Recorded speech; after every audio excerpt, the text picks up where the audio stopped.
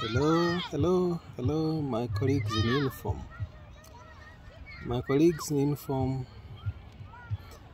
When I say the colleagues in uniform, I mean usually nurses, doctors, physiotherapists, laboratory technologists, public health nurses, and any health worker.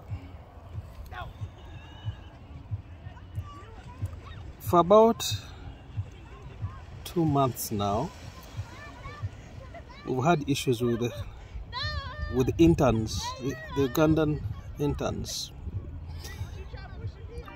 We tend to zero down to doctors only, but we have pharmacists, we have nurses, we have medical clinic officers, all who need interning.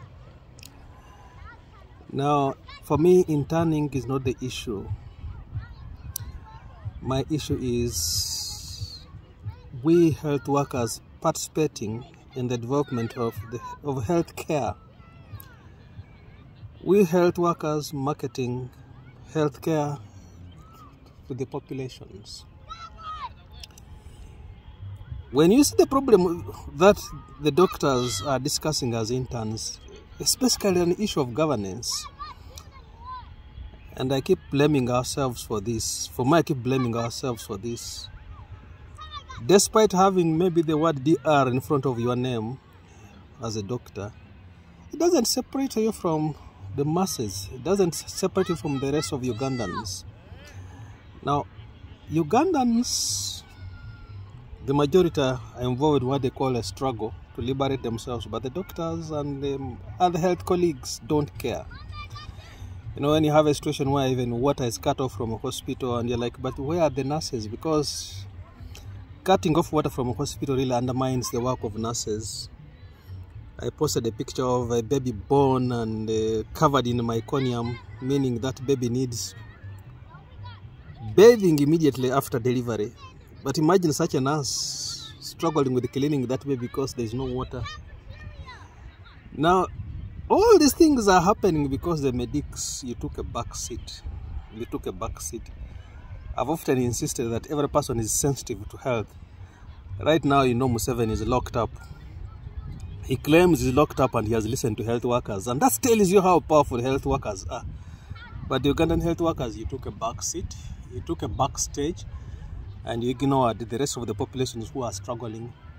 It's the health workers who know all the statistics, either poor, either sick, either the mothers. We call them the vital statistics, which usually use women and children as an indicator for health. Now, with all these statistics known to us, the health workers, we have not made use of them for advocating for the delivery of health care. Now, the interning issue is not about government failing to deploy. No. Government just doesn't have capacity, and to develop that capacity, government should have set up, known the priorities better. You need more well-developed hospitals. The poor people whom we take as a resource are not good for healthcare. The poor people whom we are proud of all the time are not good for healthcare. So as a country, this is something that we need to develop. We need to grow the cake. And by growing the cake, it means having uniform development across the country. That you can deploy interns in Tororo, you can deploy interns in Moroto, you can deploy anywhere.